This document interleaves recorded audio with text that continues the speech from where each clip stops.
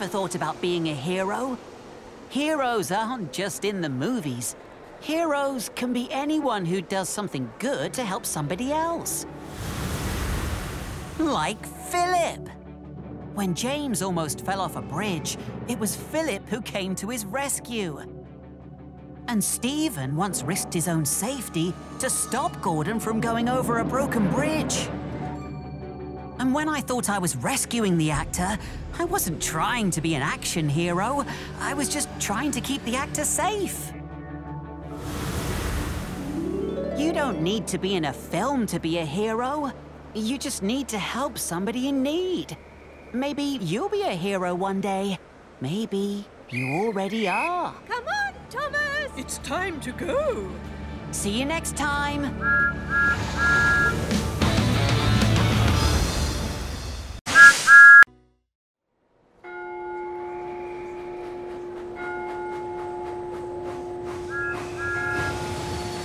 Learning new things is fun, but sometimes we all need a little bit of help to understand something new. When Dowager Hatt tried to run the railway, she kept on making mistakes and caused a lot of confusion and delay before Emily helped her learn which engines were the right ones for each job. Nia didn't know how to read numbers, so Annie and Clarabelle taught her. Nia is a very clever engine, and she learned very quickly. Sometimes everybody needs help, and everybody should be given the chance to learn new things. Maybe you'll learn something new today too. It could be reading or singing or learning about numbers, or even how to move a cow when she's blocking the line. Come on, Thomas! It's time to go. See you next time.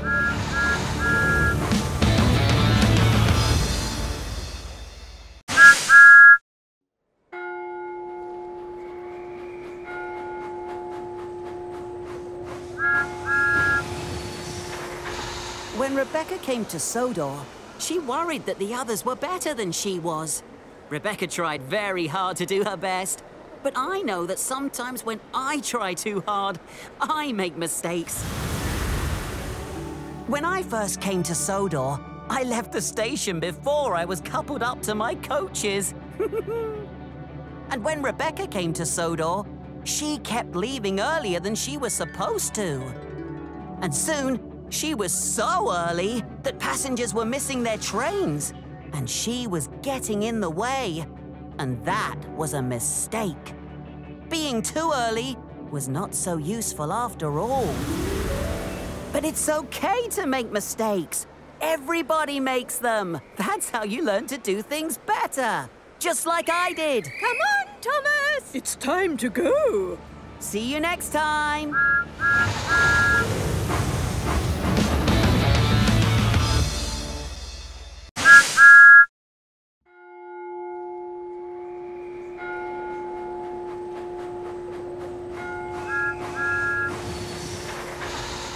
Have you ever played a game where you pretend something is real when it isn't? I like to use my imagination to pretend, but sometimes it's hard to know what is really true. One time, I imagined I had wings like an aeroplane so I could fly. But it was only pretend. I didn't really have wings. Merlin thinks that he can make himself disappear. But he can't really make himself invisible. It's only pretend. Sometimes it's important to know what's real and what's pretend. But playing make-believe games can still be fun. Come on, Thomas! It's time to go. See you next time.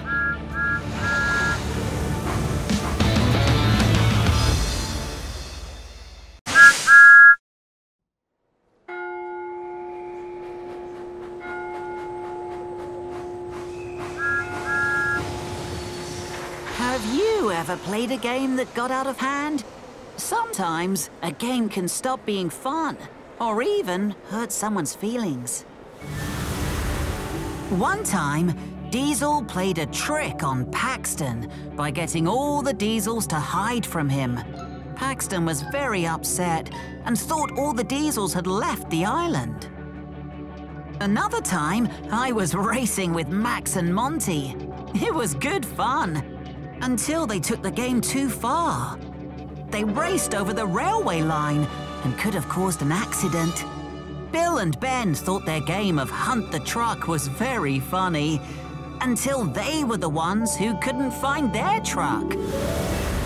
Edward was trying to teach them that it's not a good game unless everyone who's playing can enjoy it. Come on, Thomas! It's time to go! See you next time!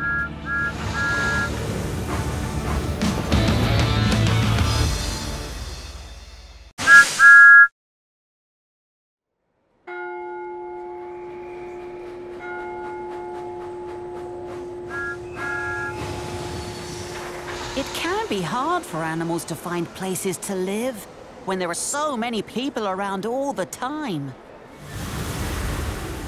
I remember when Luke made friends with a young deer. But the quarry was far too noisy for the little thing. The peace and quiet of the Ulfstead Castle grounds was a much better home for the deer.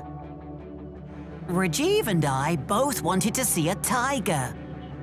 And so did a lot of other people. But the tigers didn't really want to be seen, and it wasn't always a good idea for people to find them either. Sometimes, the best way to help animals live happily and in peace is by leaving them and their homes alone. Come on, Thomas! It's time to go! See you next time!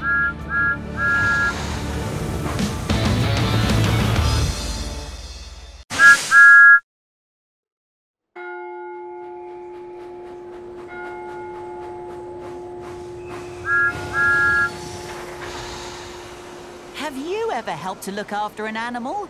Maybe you have a pet at home or at school in your classroom. Luke once found a little deer who was scared by all the noise at the quarry. So he brought it to a place that was safe and quiet. One winter, I brought some animals to Tidmouth Sheds to keep warm. All the engines helped.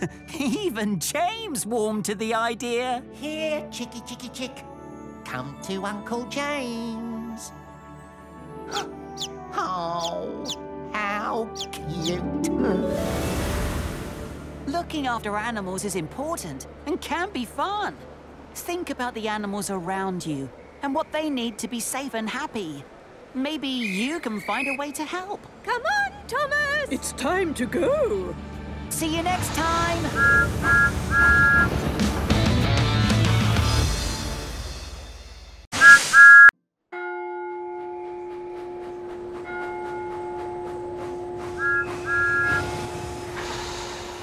Have you ever had to try a new way of doing something? It's not always an easy thing to get used to. One time, a whale got stranded on the beach, and Toad thought of a new way of getting her back into the water. Oliver thought it was a silly idea, but in the end, we all gave Toad's idea a try. And it worked! I'd been lifted back onto the rails by cranes loads of times, but I'd never been helped by an elephant. When I needed help getting back onto the tracks, I learned that elephants could be really useful too. Maybe you'll get a chance to discover a new way of doing something. Give it a try. You may be surprised. Come on, Thomas! It's time to go. See you next time.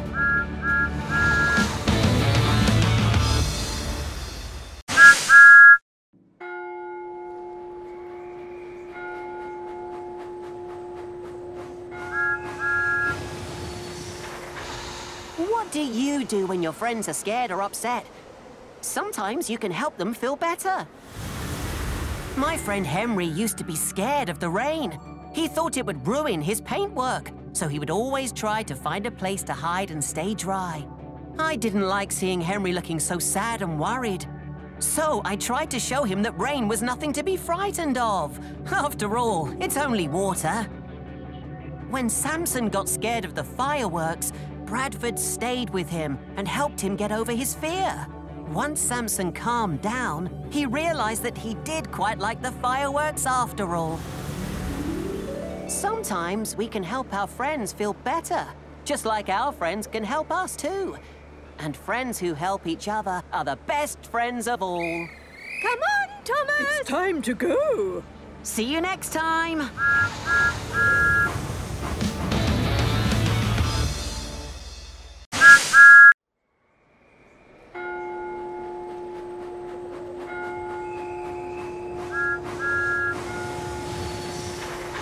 Have you ever found it hard to understand what someone is trying to tell you? I know I have. But sometimes it's just about paying more attention. One time, when Samson was going to the quarry, he coupled up to coaches instead of trucks. The other engines tried to tell him he'd made a mistake, but Samson ignored them and took passenger coaches to pick up some rocks. If I'd paid more attention to what the monkey was trying to tell me in the first place, I might have realized that he wanted to go home. And I might have seen the spilled coconuts in time to save them from being squashed. It's important to pay attention when someone is trying to tell you something. And it's good to ask questions if you don't understand. But right now, I need to pay attention to the station master. Come on, Thomas! It's time to go. See you next time!